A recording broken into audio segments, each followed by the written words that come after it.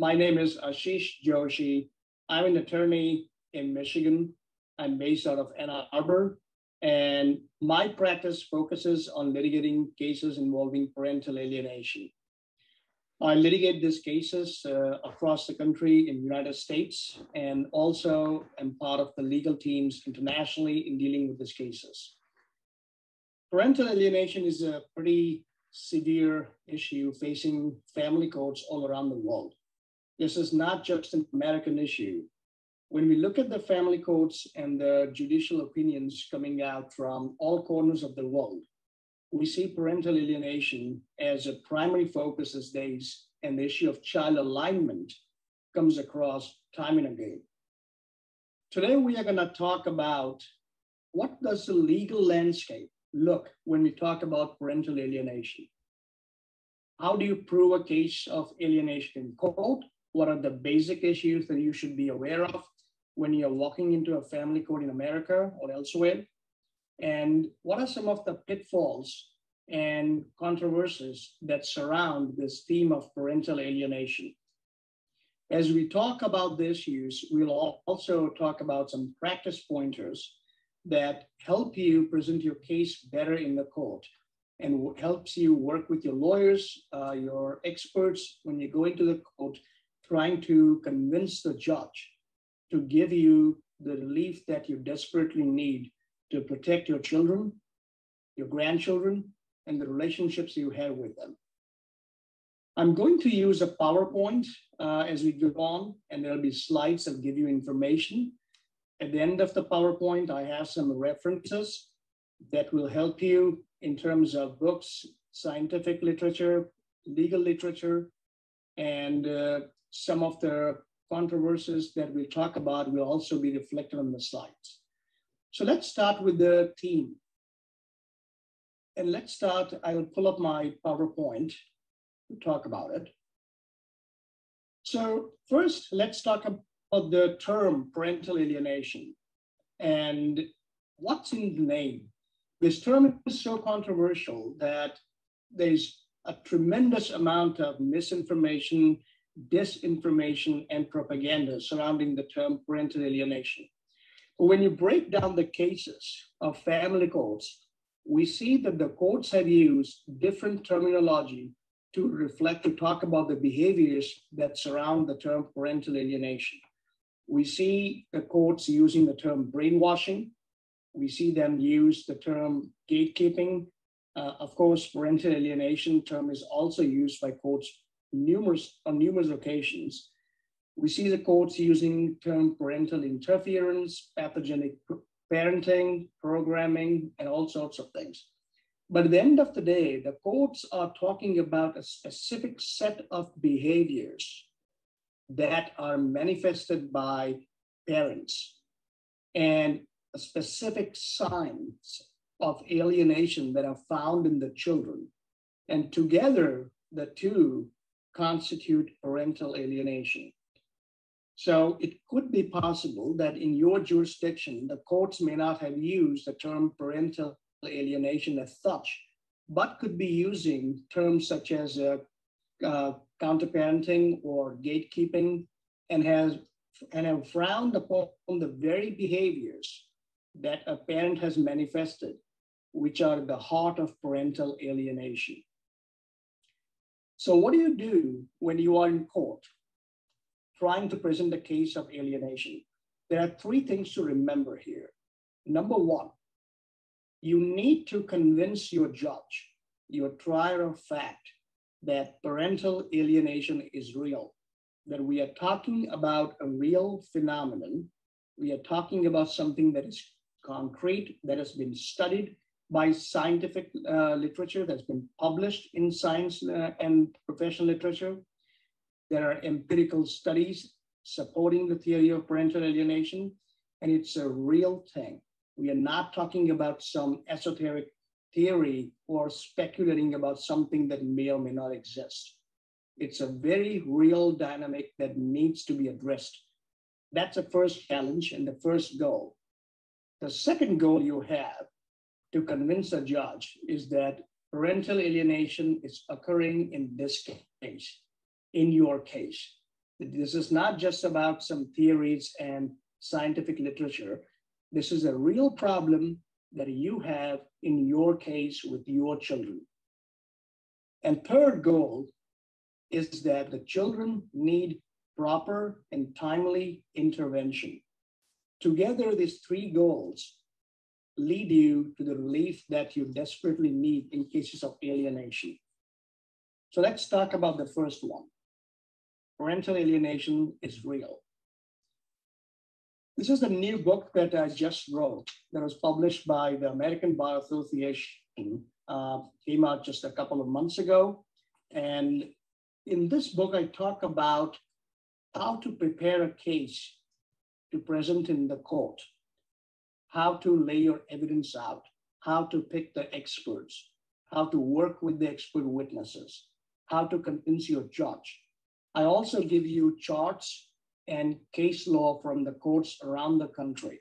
There's also a chapter on international issues in parental alienation, because the number one controversy or the number one excuse that comes across sometimes is that it just doesn't exist, that so-and-so judge or so-and-so court doesn't believe in parental alienation. And that's false, because when we study these cases around the country, we know that the phenomenon of alienation is not only real, but has been accepted and acknowledged by the courts around the country and internationally. For example, the foreword in my book was written by the Chief Justice of Michigan Supreme Court, Justice Bridget McCormick, and she describes how parental alienation is a complex and serious issue that confronts the judges in family courts around the country. She talks about how timely intervention is key and proper intervention is needed to protect the children. And this is not just Michigan judges talking about it. Justice McCormick echoes the concerns that have been put forward by family court judges around the country and internationally. Another good resource to keep in mind when you're trying to convince the court that it's a real phenomenon is the book that came out last year, Parental Alienation, Science and Law. And there are chapters written in this book by experts from around the country and internationally, which talk about the empirical studies that underlie the theory of alienation. What are these studies?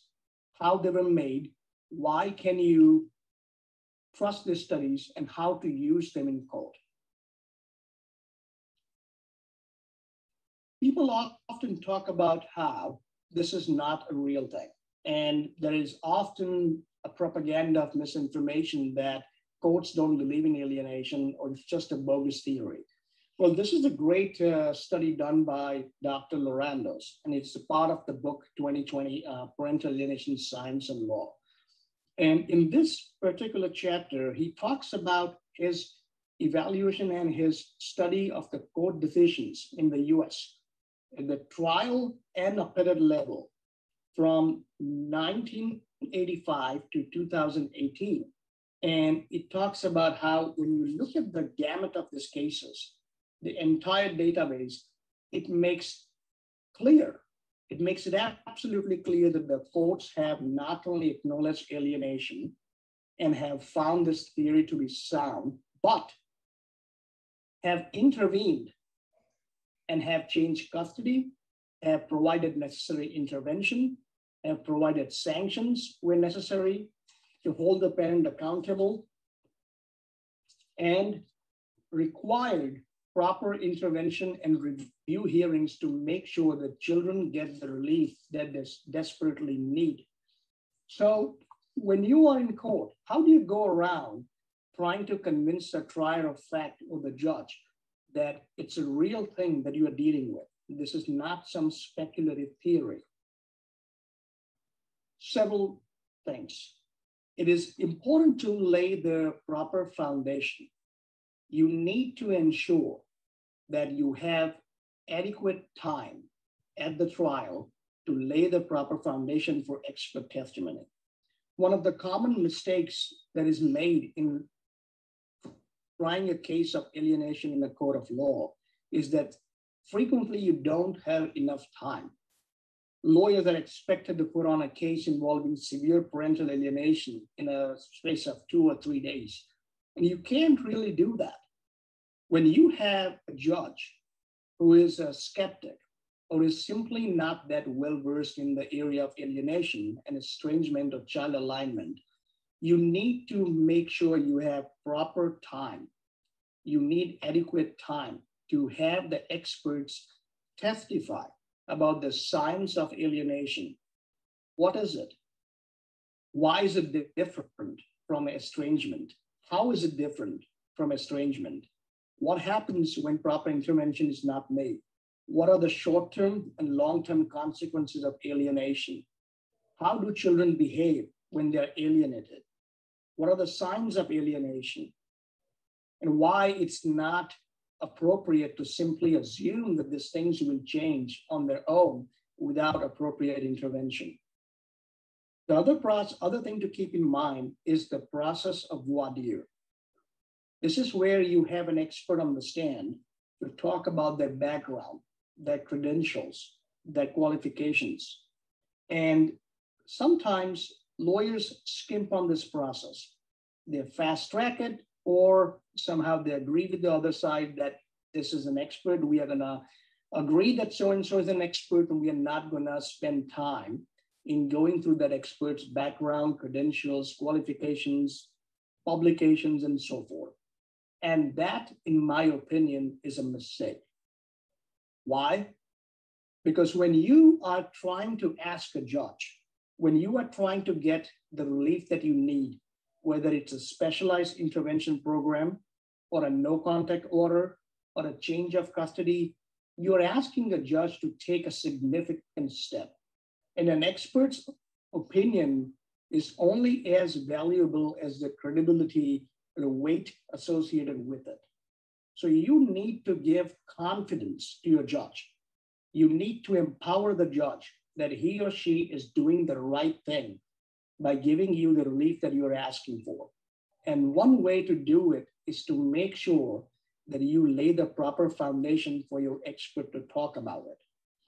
And the only way to do it is to give your expert enough time on the stand and have their qualifications, background, credentials, publications all laid out for the court to learn about before you reach their final opinion. This is also important from an appellate standpoint. If you need to go to the appellate court to get the relief, if the trial decision is not in your favor and you need to get it reversed, it is important that you make an appropriate record at the trial level. And it's simply not possible to do that with inadequate voir dire or laying out the expert's credentials and qualifications. One of the other things that comes across when you're trying to convince a judge that it's a real thing is this smoke screen of alienation versus domestic violence or abuse. This is a commonly encountered piece of disinformation, and it's specifically designed to obfuscate the issues. It's deliberately placed argument to deceive the court in thinking that alienation is a false theory that is just drummed up to hide the real abusive behavior. And it's important to educate the court that this is not us versus them. This is not a binary equation, that the courts do not ignore the evidence of domestic violence by looking at alienation, that alienation and abuse are part of the same equation. They're two sides of the same coin. And recognizing alienation does not take anything away from the concept of domestic violence. And there is a lot of misinformation out there. For example, some judges or some lawyers believe that if allegations of abuse are made, there cannot be a case of allegation, or if evidence of abuse is present, you can't have alienation in the case. And while that might be true in some situations, it's important to realize that the 5-factor model that is typically used to prove a case of alienation itself has a factor 3 built into it. that takes into account the allegations and evidence of abuse. And evidence is the key, not just simply allegations here. If there are allegations, I'm sorry, if there is evidence of abuse in a case, significant abuse, then you might want to take a step back and address that issue up front. But you need to be prepared to meet this argument when you're trying to convince your trier of fact that alienation is a real thing, and the judges need to they need to be cognizant of this theory. Dr. Baker has written and published a lot about this, and it's important to determine whether formal child abuse allegations concluded whether they were abused or not, and if not, the allegations of abuse simply cannot be used to control the theory of alienation. Another practice pointer, and this comes across pretty often. And here's what happens. Lawyers at times are pretty quick to concede the argument of a hybrid case, that there are allegations of abuse made, the allegations of alienations, and some evaluation is done, or the judge sometimes makes a comment from the bench or in the chambers that looks like we have a hybrid case. Mom's alleging alienation, dad's alleging abuse, and we seem to have a hybrid case. It's a mistake to quickly concede the hybrid scenario, because it's important not to equate causation with reaction. You need to separate whether the behaviors that cause the children to reject a parent occurred before these allegations of so-called abusive behavior, or whether they're a part of it. And the targeted or rejected parent's reaction to those behaviors have to be separated from the causation. In other words, if a targeted parent is reacting suboptimally or even inappropriately to alienation, those behaviors cannot be used as a part of alienation dynamic. That's separate. And that parent perhaps could need coaching. They could perhaps do a better job in managing their frustrations and their outrage as to how they are being rejected by their flesh and blood. But that does not make a case a hybrid case. It's still a case of alienation. So don't be quick to concede the hybrid argument, because if you concede the hybrid argument, you are on your path to a completely different intervention. And it could do a lot of damage down the road if your case is of a severe or a moderate alienation.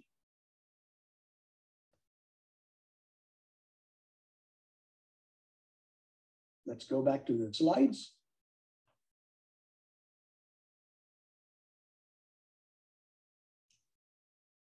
The second point, you need to convince a trier of fact after you talk about how alienation is real in your case, is that you have alienation in your particular case, that this is a case of parental alienation.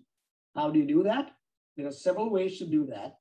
One way is to educate the court using the 5-factor model of parental alienation.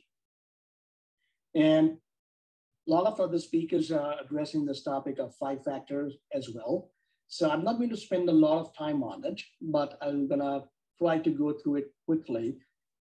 The first factor you talk about is that the child is avoiding, resisting, or refusing the relationship with a parent.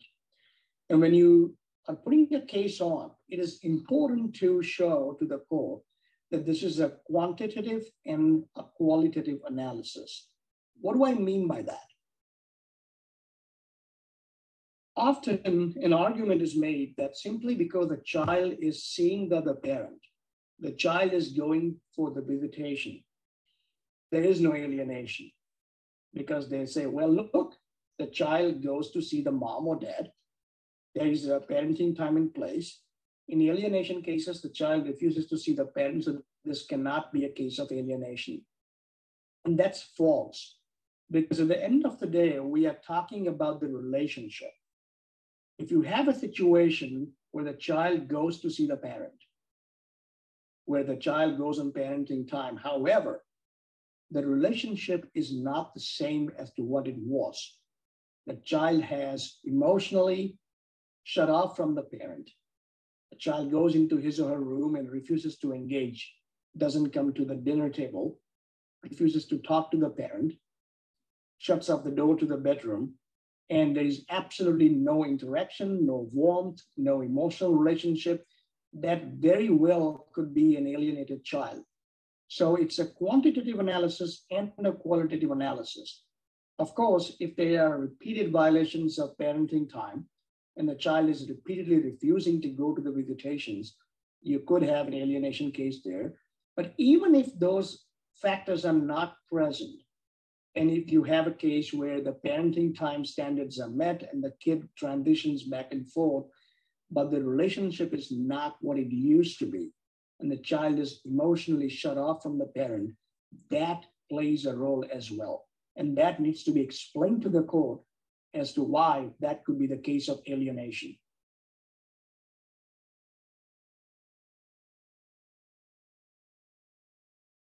Let's go to factor 2.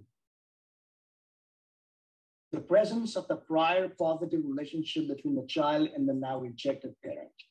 And this is where you have your client, the rejected or the targeted parent, talk about what the relationship was before the breakup or before the divorce or before the separation, before the problems started to arise.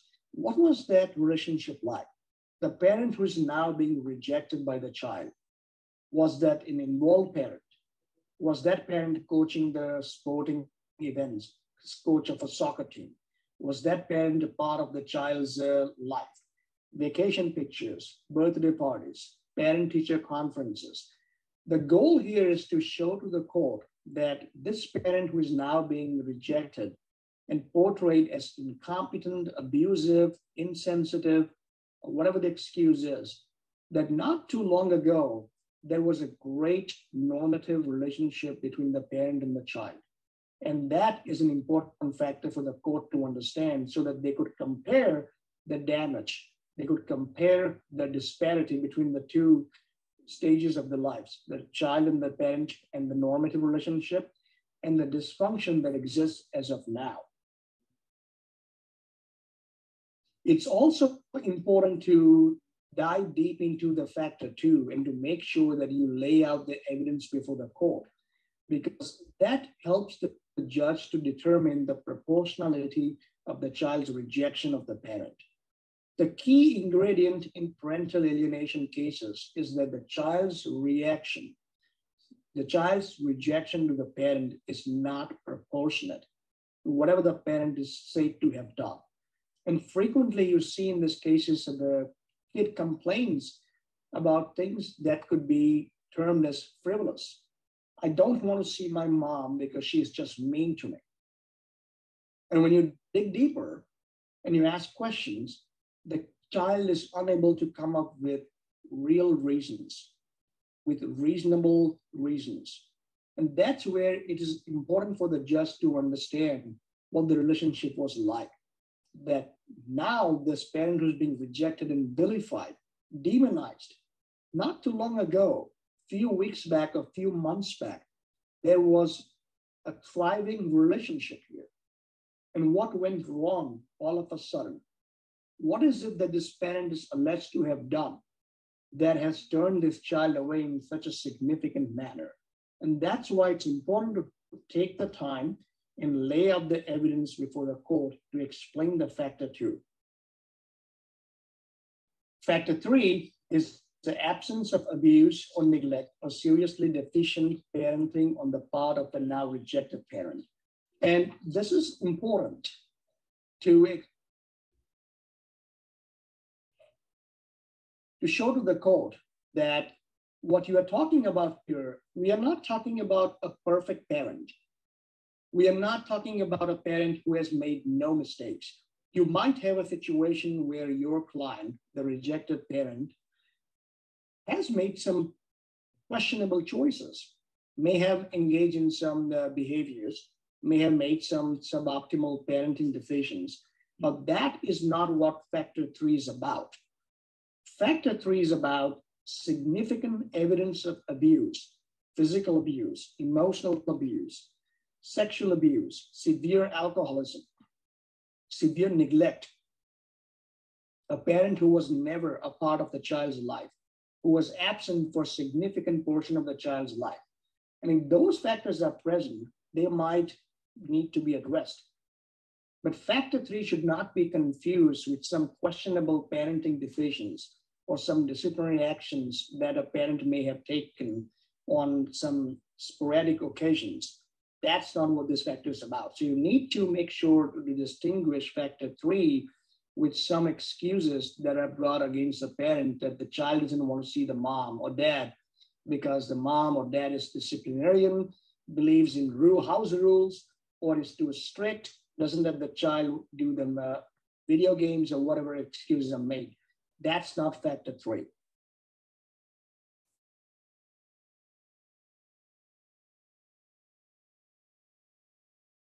Let's go back to the next factor.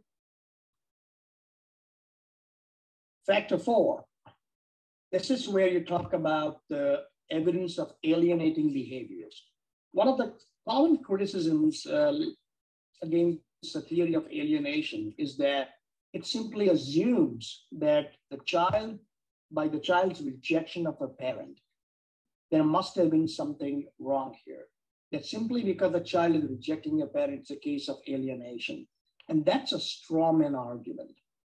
No one says that the fact that the child is rejecting a parent in and of itself proves alienation. That's not true. The theory of alienation and the five-factor model requires evidence of alienating behaviors on the part of the favored parent or the alienating parent. And these are behaviors that have been well studied in professional literature. There are research studies published about it. There are professional papers published on it. There are court decisions that have laid out these alienating behaviors, which the courts have looked at, which the courts have acknowledged as being harmful to the child in the relationship with the rejected parent. And you need to lay out these behaviors or show the evidence of these behaviors before the judge. You don't need all of them. You don't need to show all 17 alienating strategies to make a case of alienation. You might have 4 or 5 or 8 or 10. There is no magic formula here. Every case is different. But you need to put together the evidence of these behaviors and then to present them before the judge. You could have various things. You could have emails, voicemails as evidence. You could have witnesses who have seen a parent badmouth other parent in front of the child. You could have therapy records, child protective services, investigation reports, police reports showing the bad behaviors. But you need to put it all together in front of the court to talk about it. Finally, factor number 5, the last factor, the signs of alienation present in the child. This is where you talk about why is this child an alienated child? What signs does this child show? What symptoms does the child show that makes him or her different from a child who is, let's say, estranged? And alienated children demonstrate specific symptoms, specific signs, and you need to educate the court about this. You could have the child's therapist talk about this. You could have a counselor explain to the court about what the signs are. You could have a forensic expert on the stand who has reviewed carefully all the records in the case, including therapy notes, medical records, reports by police or CPS, and show the court that these are the symptoms that are demonstrated by the children, which are consistent with the alienated children and the symptoms that they demonstrate. But you need to lay out this evidence for the court as well. Now, it's important to realize that this is not the only way to present the case of alienation. The five-factor model is one of the ways to present the case before the court. You can use other theories. You can try to use some of the strategies mentioned by other experts, such as Dr. Stanley Claver and Brian Rivlin in their book, Children Held Hostage. They talk about the phenomenon of brainwashing, and they talk about other strategies that the parents use. But at the end of the day, you are trying to put a case together that shows to the court that the parent who is being rejected is not being rejected because he or she is an incompetent or neglectful or an abusive parent. That the result that the child is rejecting that parent is because of undue influence, manipulation, coaching, brainwashing. And that needs to be explained through evidence of multi-factors model.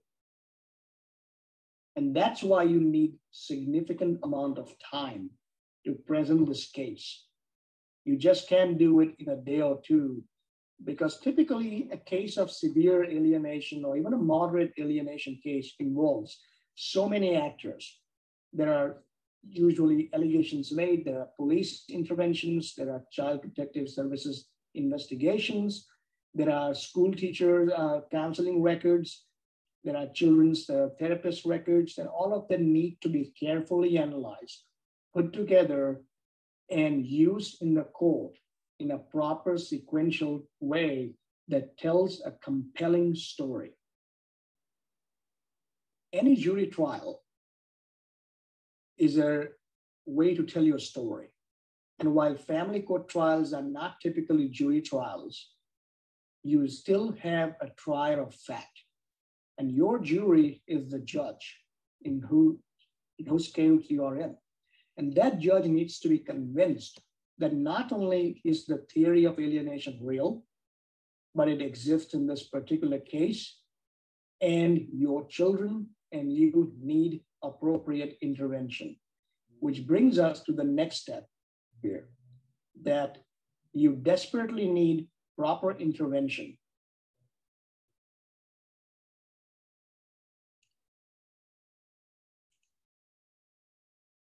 We have tremendous amount of research that shows that early intervention is key in parental alienation.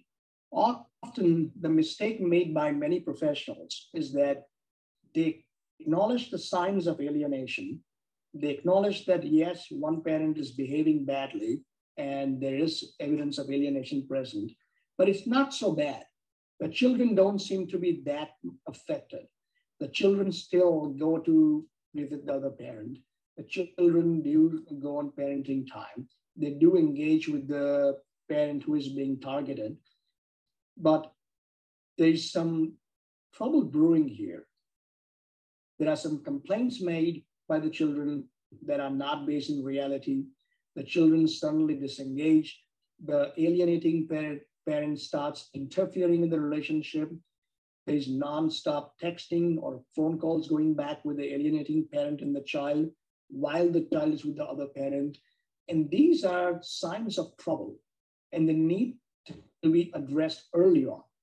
It is a mistake to let the case proceed to a level where the children are moderately or severely alienated, because sometimes they may be just too late. So early intervention is the key. And early intervention arises when you go to the court and ask for an evidentiary hearing to get the right relief. Many a times, significant amount of time is wasted because the professionals keep on negotiating. They talk about mediation, they talk about facilitation, there's therapy put in place. But unless those alienating behaviors are addressed and stopped, things are not going to improve. So if you have signs of alienation, the sooner you ask the trial judge to intervene and to put proper safeguards in place, the better off you are. It's also important to recognize that the interventions that you're asking for are different in an abused children situation versus alienation. If you have a case where there are significant findings of abusive behavior, you need different treatment compared to an alienation situation. The treatment that you require in an alienation situation often consists of specialized programs. There are two well-known programs regarding the alienation, especially in case of severe alienation. One is Turning Points for Families out of New York. Another is Family Bridges program. And there are other programs which treat moderate to mild cases of alienation. But it would be a mistake to simply rush into the offices of a local therapist without first diagnosing the situation, without first having a finding made as to what's the cause of the dysfunction here. Why is the child rejecting a parent? Is it because the parent has done something significant? Is it because of a history, a documented history of abuse and neglect? Or is it because of the manipulation and coaching and brainwashing by the favorite parent? Because the former situation requires a completely different mental health intervention compared to the latter. And it's a mistake to just rush and put a solution together without first getting to the bottom of the dysfunction and why it arose in the first place. Which goes back to my earlier point that you need to take the time to learn the case. You need to look at the evidence. You need to flesh out the evidence, put your cards on the table, look at it, and then try to convince the court to get you the right relief. If you don't spend this time at the front end and you rush into putting an ad hoc solution that doesn't fit the case and the factors present in the case, you are almost certain to be frustrated down the road. And you will have to go back to court and spend an enormous amount of time, effort, and money to undo the bad therapy, to undo the inappropriate or improper intervention, to undo what you have been doing for the past several months and to get the right relief. It's better to do it the right time, the right way, the first time. So practice pointers. If you have a case of moderate to severe alienation, traditional psychotherapy will not work. Why? Because this is what typically happens. When you are sent, when your client is ordered to go to therapy, and if the therapy consists of traditional psychotherapy, the therapists are usually trained to validate the children's feelings, their emotions, instead of gently confronting them if they are not based in reality. So if your client is the rejected parent or the targeted parent, he or she will be going into these meetings, sessions after sessions, and the advice they will get would be something vague as, well, you gotta show more empathy. You have to listen to the children. You have to acknowledge the hurt. You have to acknowledge the pain. You have to acknowledge the anguish that the children are facing, and you are not allowed to argue with them. But what is sometimes missed is that these children do not have these complaints which are based out of reality. Often there is delusionary thinking. Often there is a case of borrowed scenarios. Often you have a case where the children are parroting the complaints made by the other parent, something that they did not even experience. And you see cases of children talking about what the other parent allegedly did years ago when they were 2 or 3 or 4 years old. And they did not witness the scenes. They did not experience those things, but they have heard about it again and again and again from the alienating parent, and they will talk about it. And the more you discuss those situations, the more you discuss those delusionary thinking without any critical thought, without any critical thinking of confronting the children's behaviors that are not based in reality, the worse it's going to get. And that's why traditional psychotherapy is absolutely worse than worthless in these cases. And you need to get to the bottom of the situation in order to get the right intervention. You also need to lay the proper foundation of expert testimony and scientific literature about the specialized program. What you're asking the judge to do sometimes may seem odd. It may seem outside the norm of what the judges typically used to.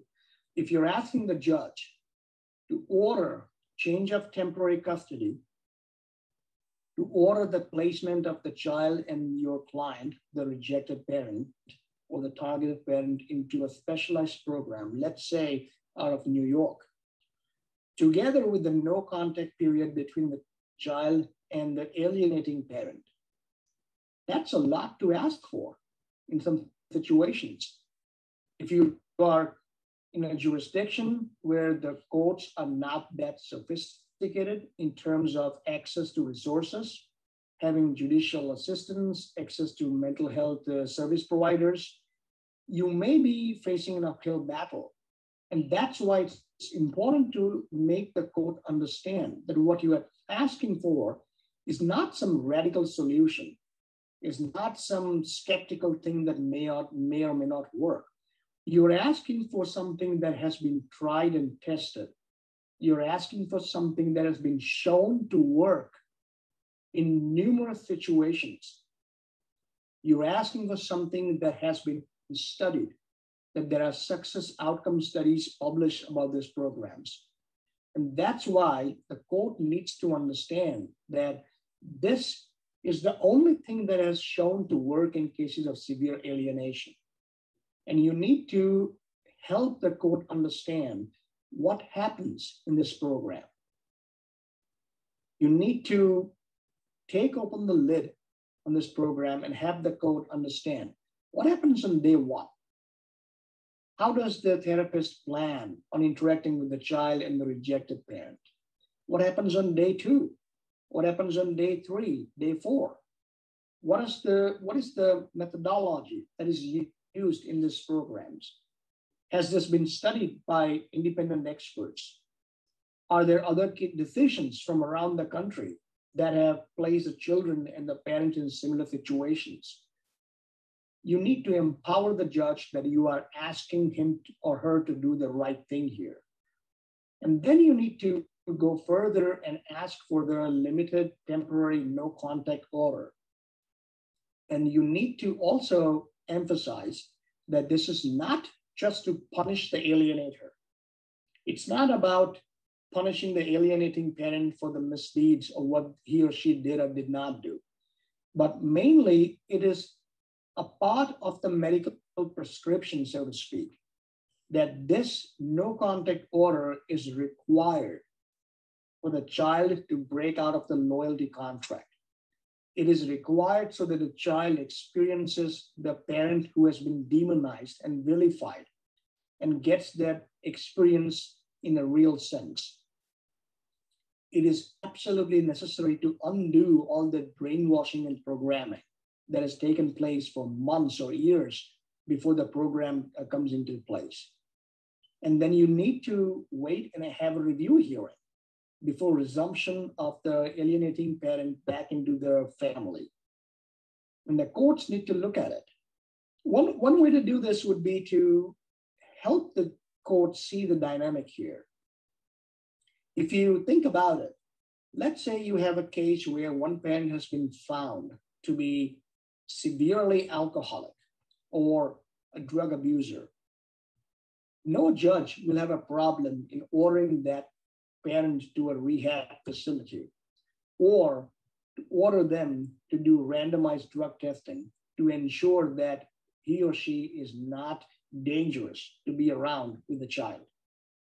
And before they allow the parent full unsupervised parenting time, they will put many restrictions to safeguard the child's emotional and physical well-being. A case of severe alienation is no different.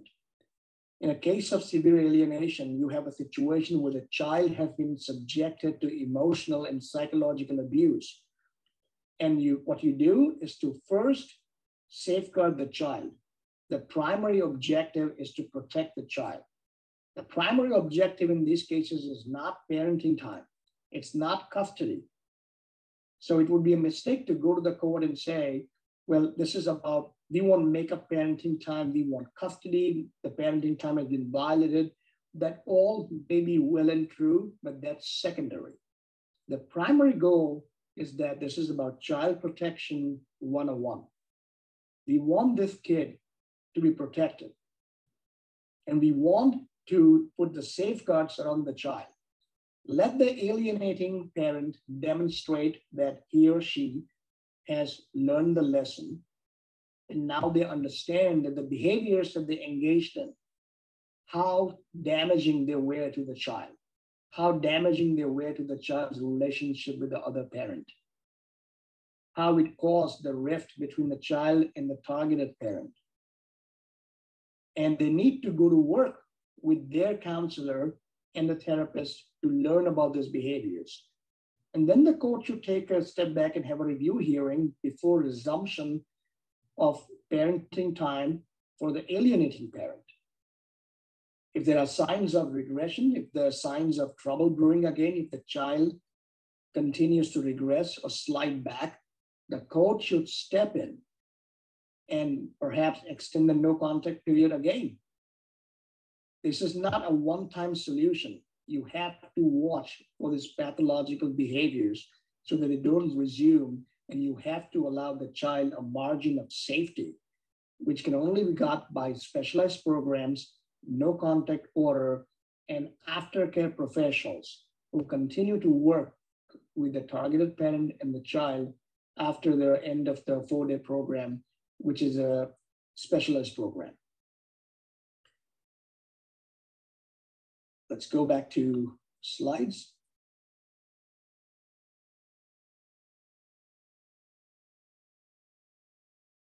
Some issues that typically come up in litigation of alienation cases.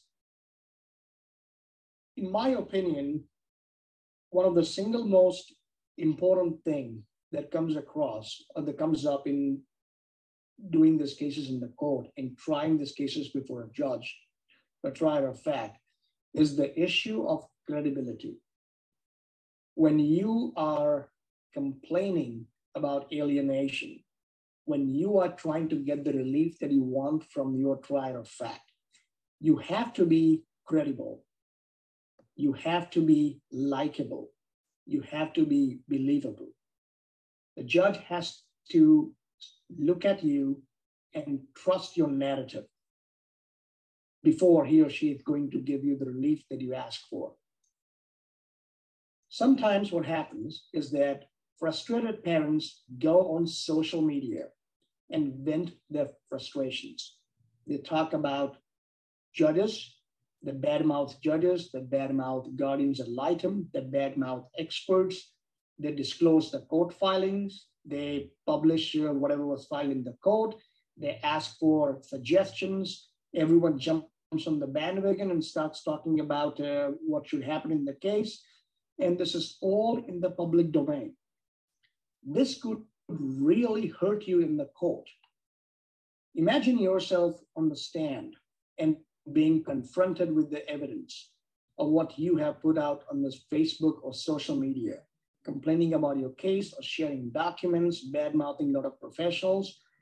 Even if you had legitimate reasons to do so, doing such things could really, really hurt your case.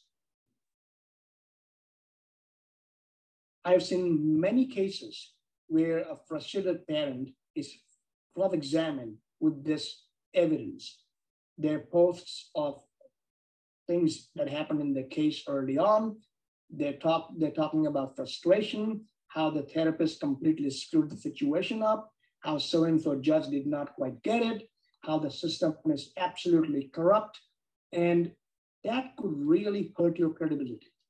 So be very careful when you share your details about the case on social media. It would be helpful to get a parenting coach as you are going through these cases because they're incredibly painful. Going through a case of alienation is traumatic for a targeted parent. It is painful to be rejected by your flesh and blood. It is extremely distressing to complain about lack of parenting time, how your court orders are repeatedly violated by the other side without any consequences, how your lawyer or the therapist or counselor just doesn't seem to get it, what's going on. But venting those frustrations on social media is not the way to go. It could definitely hurt you, it could harm your case, and you need to think about it in a different way.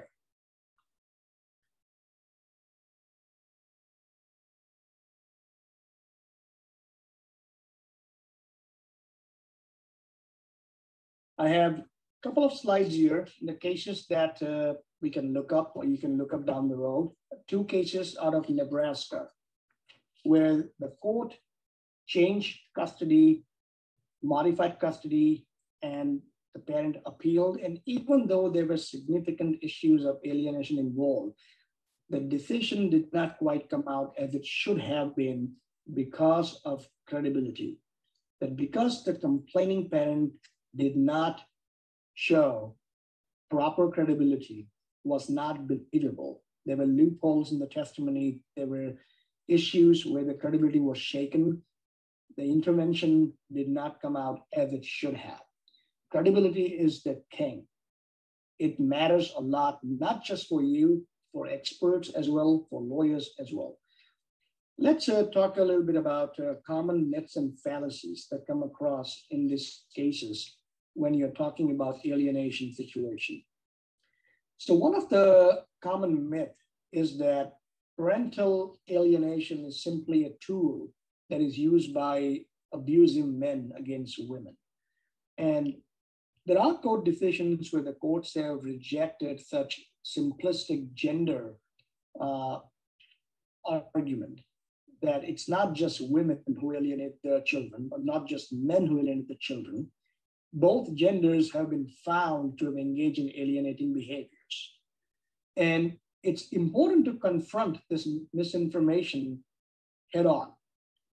And it's important that your lawyer and you have the right research at your fingertips.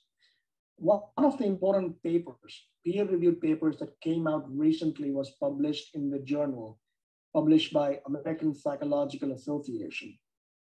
And this article, published by Dr. Jennifer Harman and Dr. Demosthenes Lorandos, debunked this theory that alienation, or the theory of alienation, is misused in courts to protect abusive men.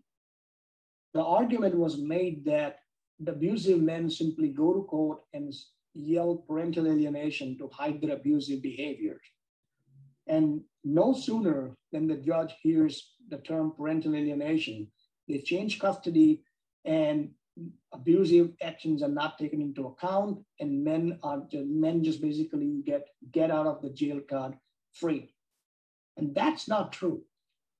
The study showed that when you study these cases from the courts around the country, the courts have intervened, the courts have changed custody, the courts have put sanction into place when they have found evidence of alienation, not just allegations. When the court finds evidence after holding a trial, after holding an evidentiary hearing, then and only then they have intervened and changed custody. It's a mistake to believe or to say that the courts simply go and change custody and give the kid to the so-called rejected parent simply because other parent is claiming alienation. That doesn't happen. No judge does that. In fact, it's an uphill battle in most cases to put on a case of alienation and to convince the judge to do the right thing and make a finding, a judicial finding of alienation. Another paper by Dr. Harman, which has talked about how parental alienation is a form of family violence and has serious consequences for the children and families. And that's important because many judges are well trained in recognizing signs of domestic violence. They go through the programs, they attend continuing legal education, they are familiar with the power and control wheel and all of the professional literature that goes with domestic violence and abusive behaviors. And this paper written by Dr. Harmon studied those behaviors and drew connections with alienating behaviors. At the end of the day, alienation too is abuse. Alienating behaviors are also about power and control. And being subjected to alienation also cause children the same, if not greater, level of harm that they are subjected to when there domestic violence present in the case. So again, you need to go beyond just the label.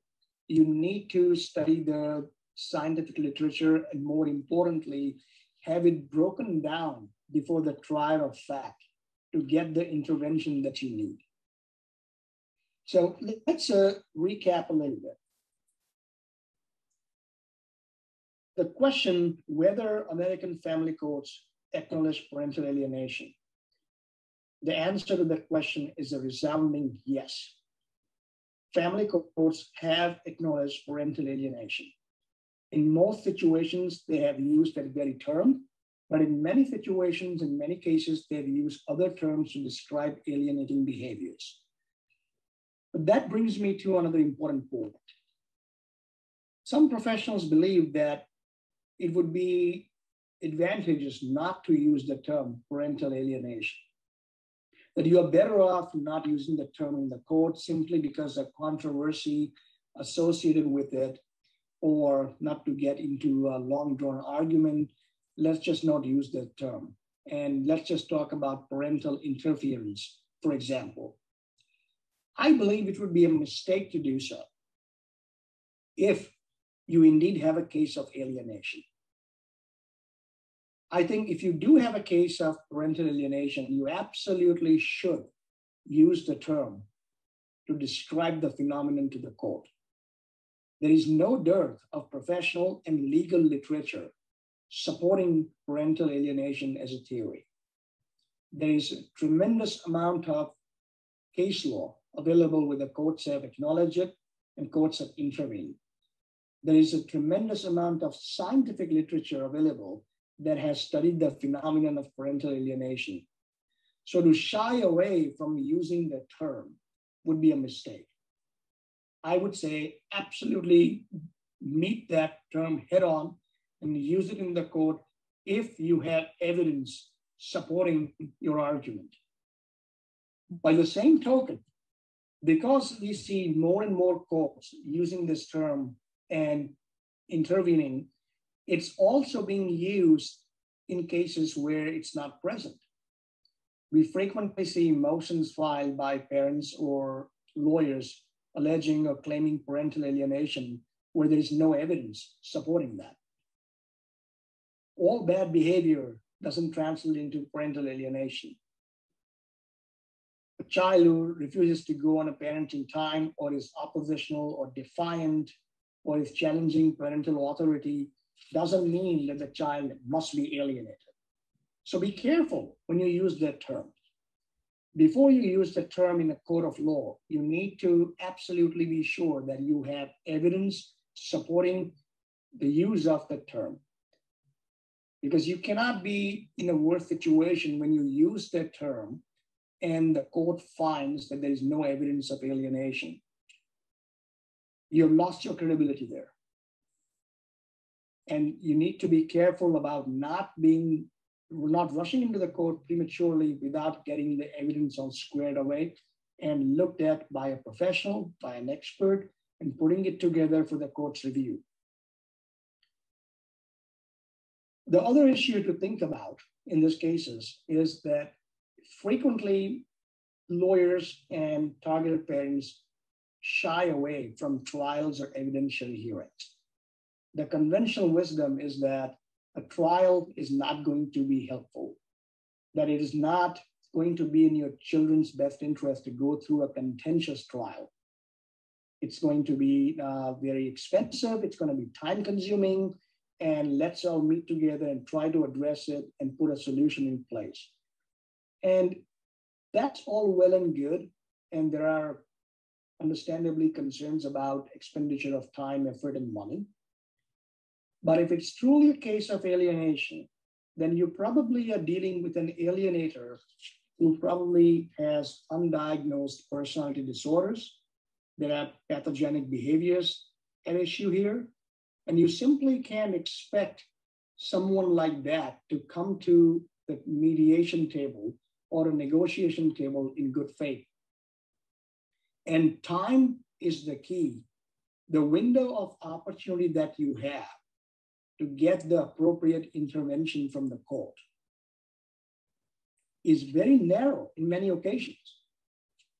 If you have a child who is 12 or 13 or 14 years of age, that window for intervention is fast closing for you. Many judges subscribe to this theory that if a child or a teenager, if it's 15 or 16, it's too late to do anything about it. That you can't really make teenagers follow the court orders, and you can't force them into a program they don't want to go. And that's a mistake, first of all. We do have professional literature, peer-reviewed, that demonstrates that adolescents, teenagers, even 17 and above, when they are met with authority, when they are told about the court orders in place, when they are put in a specialized program with no contact order in place, they do come back. They do thrive in those programs. Children are resilient, and there are several success studies, outcomes published and studied where these children have rebonded with the parents. So it's not true that if a kid is 15 or 16 or even 17, it's simply too late to do anything about it. By the same token, if you are in the situation, then time is the number one issue here. Time is the enemy, as they say in alienation cases. And the sooner you get to the right intervention, the better for you.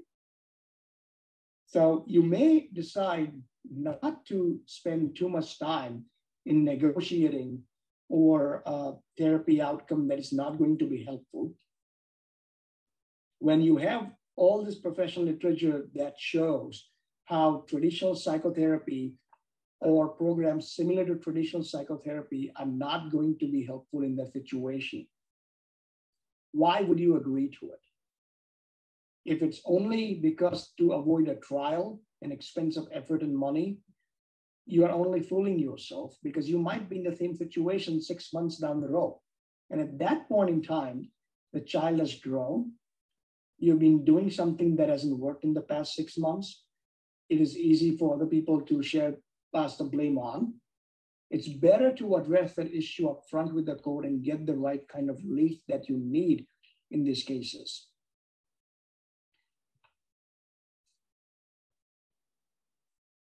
This is not rocket science. Alienation cases are difficult, yes, but it is not impossible to win these cases. There are several decisions around the country and from Canada as well, where trial judges have found alienation without an expert. Without expert testimony, the trial judges have found alienating behaviors and signs of alienation in the children. What you need to demonstrate is that the evidence that you have about alienating behaviors, together with the signs of alienation, looking at the past relationship of what it was, and put it all together in a package before the court, and ask the judge to rule in the best interest of the child. Judges are used to decide issues on custody and parenting time, evaluating the best interest factors in many jurisdictions. The same judge, when he's confronted with the evidence of alienation, should not have a problem in looking at the evidence, looking at the behaviors that are being complained about, looking at the signs of alienation present in the children, and then trying to figure out what's the right thing to do here. And in severe cases, the right thing to do would be to order a temporary change of custody, to place the child with the rejected and the targeted parent into a specialized program, together with a temporary no contact period. and it has shown to work. It has been studied, and that's what you should be going for. The key to get there is to lay a proper foundation. And you do that by doing three things. One, persuading the court that the parental alienation theory is real, scientific, and is supported by empirical research. Two, it exists in your case, and you have evidence of alienation, not merely speculations, not merely allegations, but hard, concrete evidence. And three, your children need proper intervention. And you need to go in with the suggested programs, what you're asking for. That these are the programs you want for your child. Why do they work? Why are they appropriate fit in the case? Why the other programs, such as traditional psychotherapy, have not worked in the past, will never work, and then persuade the judge to do the right thing. And one of the fundamental things to remember is when you are doing this, you need adequate time to prepare. These cases are extremely fact intensive. They are data intensive, they are science intensive, and they take time to prepare. You need to get ready with the charts showing the behaviors. You need to get ready with the evidentiary charts showing the signs of alienation. You need to have your expert on the stand to educate the court about the science, about the facts, some of the pathological behaviors present in your case, and to explain what is the consequence of inaction.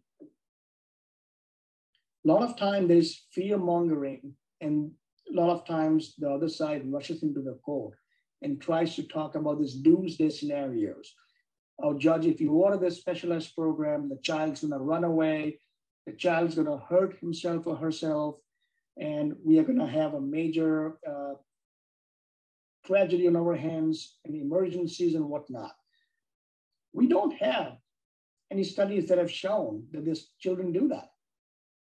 There's no study out there. There are no cases out there where a court which has ordered children to be placed into these specialized programs for alienation, or where the courts have removed the children from alienating parents.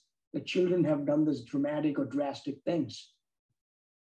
On the contrary, we have studies that show that these programs do work. But those doomsday scenarios that are often put before the courts end up in making the judges afraid. They end up making the judge second guess himself or herself into providing this intervention. And that is where you need to go the extra mile. That is where you, after you present the evidence of alienation and what happens in this case and why you need a program, you need to go further and explain to the judge that he or she is not alone in ordering this intervention, that there are courts around the country which have done something similar. And you need to think outside the box. I'm often told that in a particular jurisdiction, we don't have a precedent, a judicial precedent, where a judge has done something similar. Let's say you are in South Dakota, and your lawyer tells you that, well, our judges don't do this. I don't see this judge pulling the child away from the alienating parent and putting the kid in a specialized program and flying off to New York or California or whatever. That might be true. You may not have that judicial precedent in place. You might not have those cases in your jurisdiction, but there are plenty of cases from around the country. And I'm not shy about using them. What I try to do is to convince the judge, the finder of the fact and the trier of the fact, that while we may not have an exact case about this situation from the Court of Appeals or the Supreme Court of the state, look at this collection of cases from the courts around the country. Look at these judges from Michigan, from New York, from California, Florida, Hawaii, Washington, which have been in similar situations, which have wrestled with the problems that you are wrestling with in your case, in this case, and let's look at the solutions they come up with. Those cases may not be binding on your trial judge, but they empower the judge. They provide the empowerment, they provide credibility, they provide support. And it's important to do that so that your trial judge is not afraid that he or she is being asked to do something that is radical, that is unheard of, that has never been done before. And that's where you need to go with those cases in hand, with the scientific literature in hand, and the right kind of expert who can break it all down into smaller chunks of facts and science to get you the relief that you want. To go back to the family violence, I think it's important to talk about how alienation is just a form of family violence. It's no different than abuse, domestic abuse, physical abuse, emotional abuse. It's just a different form of it. And at the end of this slides, you will find some references which I have put together, which are often used in cases involving alienation. Here's my contact information at the very end of the slide.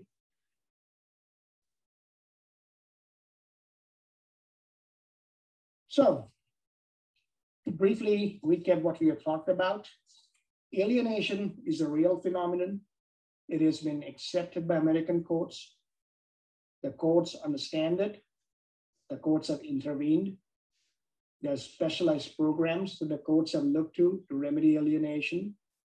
You can prove alienation in a court of law using the 5-factor model. You can prove it by other ways as well. Having a good expert to break down the science and the facts and the connect the dots for the judge is absolutely helpful. But in some instances, you may not need that. But no matter how you look at it, do not accept this piece of misinformation that parental alienation somehow doesn't exist or is not accepted by American courts. And it would be just futile to mention that term and to shy away from it. Nothing could be farther from truth. It is real. Courts do accept it. Courts have acknowledged it. And you need your opportunity in the court to present the evidence, present the case before the court. Where cases are lost, where time is often lost, is when parents and the lawyers go to the courts and there are motions after motions filed, and there are arguments made, and there are negotiations that take place, and valuable time is often wasted. It's critical to get the trial.